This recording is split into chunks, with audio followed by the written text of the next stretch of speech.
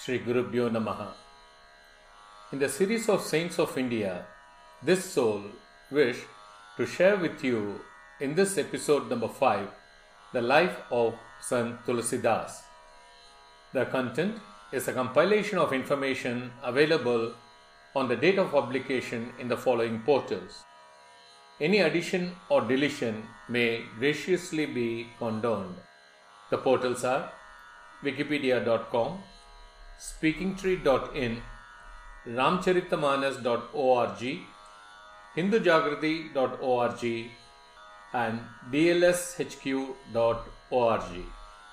Sant Tulsidas. Sant Tulsidas was born in Rajpur in current-day Uttar Pradesh in 1532 CE. As I had seen earlier, the saints when born itself reflect their life. Sant Tulsidas was not an exception. When born, he looked like a 5-year-old child with full-grown teeth after being in his mother's womb for 12 months. Unlike other babies who cry when stepping into the world, this baby, later to be Tulsidas, started chanting Ram, Ram. A celestial voice was heard then which named the newborn as Rambola. Rambola's parents were Hulsi and Atmaram Dubey. People say that Rambola was born a Sarayuparin Brahmin. Rambola was 4 years old when his father expired.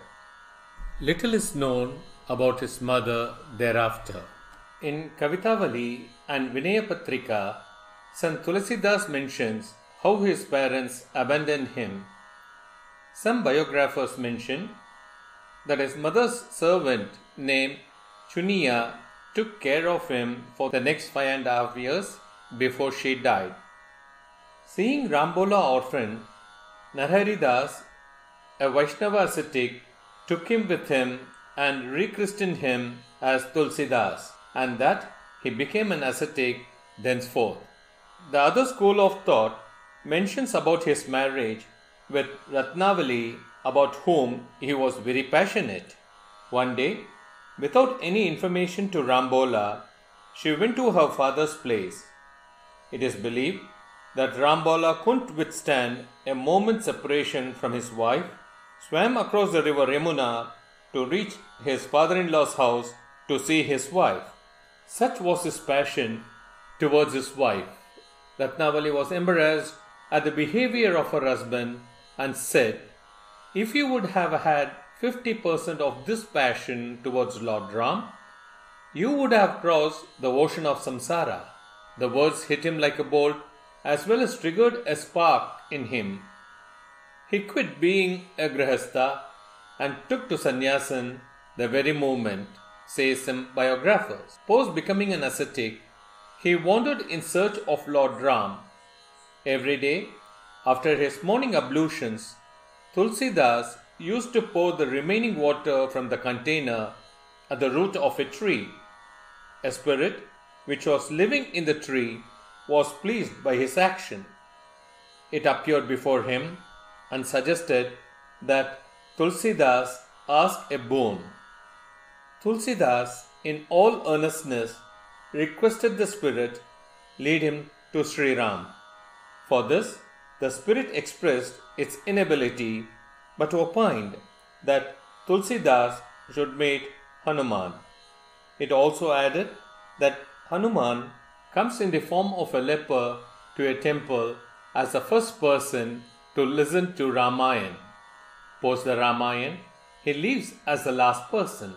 The spirit said, "Go meet him and he will lead you to Shri Ram." Without wasting a moment, Tulsidas rushed to the temple as was told by the spirit. After Ramayana, Hanuman was the last person left besides Tulsidas. Hanuman started walking towards the jungle. Tulsidas followed him. As Hanuman was to enter into the jungle, Tulsidas prostrated to him, telling him that he has identified him and knew who he was. He said, "O Lord Hanuman, please show me the way to have the darshan of Sri Ram." For this, Hanuman humbly directed Tulsidas to head to Chitrakoot, where he said he will be able to meet his Lord. On way to Chitrakoot hill, Tulsidas came across two young men, brilliant shining. He passed through them as would any other normal person would do. Later, when Hanuman inquired if Tulsidas met Lord Shri Ram, he said in the negative. Then Hanuman informed him that the two young men with brilliance were in fact Ram and Lakshmana. Tulsidas felt so bad about his ignorance. He felt wounded in not having recognized his Lord when he came across him in close quarters. Hanuman, realizing Tulsidas' predicament, assured him that Lord Sri Ram will appear the next day too. Tulsidas spent a sleepless night. He was eagerly waiting for dawn and he started doing his morning chores. He was grinding sandalwood paste for his tilak. A small boy appeared in front of him and asked for some sandal paste. Hanuman was observing this from outside and realized what was happening and the ignorance of Tulsidas. He started singing a doha which translates to, "Many saints gathered up on the hill called Chitrakoot while Tulsidas was making paste of chandan. Lord Sri Ram applies the tilak." On hearing this, Tulsidas immediately realized who has come in front of him in the form of a little boy. With lot of love and affection, he was staring at the boy with devotion flooding.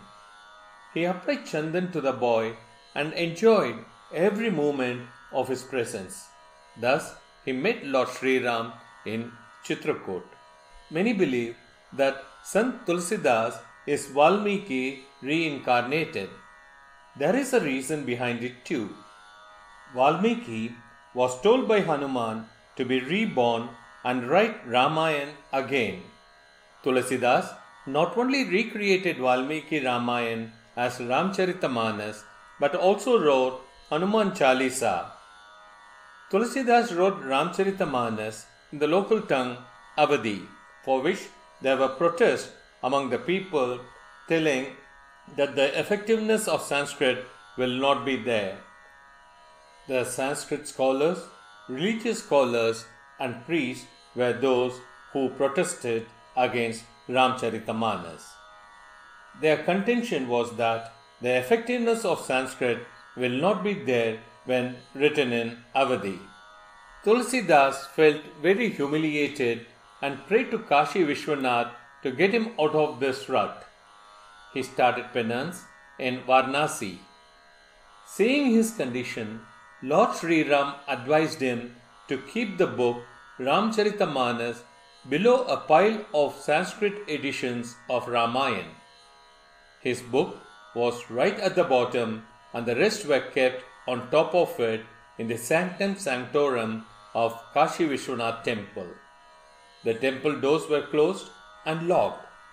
The next day morning, when they opened the temple, everyone were surprised to see that the book which they had kept right at the bottom was right on top with the words Satyam Shivam Sundaram inscribed in Sanskrit on top of it, which translates to literally truth, auspiciousness and beauty. It is believed that none other than Lord Shiva had inscribed these three words to authenticate his work. The local Sanskrit scholars were not satisfied despite this ratification. They sent thieves to Tulsidas' house to steal the book.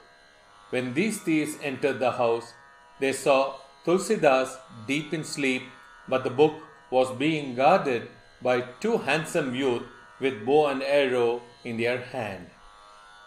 Whichever direction these thieves went, they encountered these young men. Fearing that they might be caught or identified, they fled the scene.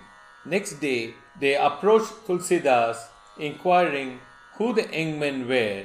On hearing this, Tulsidas was in tears, overwhelmed, both with joy and sorrow. Joy, because Lord Shri Ram himself with Lakshmana had guarded the works, and sorrow because he missed an opportunity to have darshan of them. He sent the manuscripts to his friend Rai Todarmal, who was the then finance minister in Akbar's court, and he donated all the money. Legend says that Tulsidas was attributed with the power of working miracles. In one such miracle, he brought back to life a dead Brahmin. When the body of the Brahmin was being taken for cremation, his widow requested Tulsidas to bless her as Saubhagyavati, and so did Tulsidas. When he blessed her, she said that her husband is dead and that his words cannot be true. On hearing this, Tulsidas said that once words have gone through his lips, they shall be truth only. He asked everyone to close your eyes and chant the name of Shri Ram. When everyone followed his order, and on completion they saw the dead Brahmin alive. Tulsidas believed and proved that chanting the name of Lord Shri Ram is the only way for salvation. Hearing that Tulsidas was attributed with the power of miracles, the then Mughal Emperor Akbar asked him to appear in his court. Tulsidas refused to move out of Varanasi, and hence he would not appear before the emperor. He was then taken to the court of Akbar forcibly. Akbar asked Tulsidas to do miracles if he desired to go back to Varanasi. Tulsidas very humbly presented himself to the emperor and told him that he knew no miracles but only the name of his Lord Shri Ram. Akbar did not believe this. He told Tulsidas that he will not free him till he did a miracle. When Tulsidas didn't perform any, he was put in a solitary cell. It is told that during this time in jail, that Tulsidas wrote Hanuman Chalisa. On the 40th day of his imprisonment, huge monkeys invaded the capital of Akbar and also entered the court of Akbar. Akbar realized that this is the work of the Lord to free Sant Tulsidas, and that Tulsidas was no normal human. He came and fell at the feet of Tulsidas, begging for mercy and apologized for his wrongdoing. The monkeys immediately left the place and disappeared. Tulsidas thanked Lord Hanuman for this mercy. It would be surprising to know how, without any modern gadgets, did Sant Tulsidas measure the distance between the earth and the sun. In Hanuman Chalisa, he mentions Yug Sahasra Yojana Par Bhano Lilyo Tahi Madhufal Jano, where one yug is equal to 12,000 years. One Sahasra is equal to 1,000. One yojan is 8 miles. So, yug times Sahasra times yojan is equal to 12,000 into 1,000 into 8, that's 9 crores 60 lakhs. As we know, 1 mile is equal to 1.6 kilometers. So, 9 crores 60 lakhs times 1.6 is equal to 153 crores 60 lakhs 153 crores 60 lakh kilometers, which is the distance between the earth and the sun. This has been ratified by NASA with surprise. Tulsidas returned back to Varanasi and continued with his work till his death in July 1623 CE, both in Awadhi and Braja. We should feel blessed to have been born in the soil where these sons and Mahans have lived. Jai Shri Ram. Shri Gurubhyo Namaha. Thank you. Hope you enjoyed listening to this episode of Saints of India. If you'd like to support this series, please consider contributing at patreon.com. The link for the same is given in the description. Shri Gurubhyo Namaha.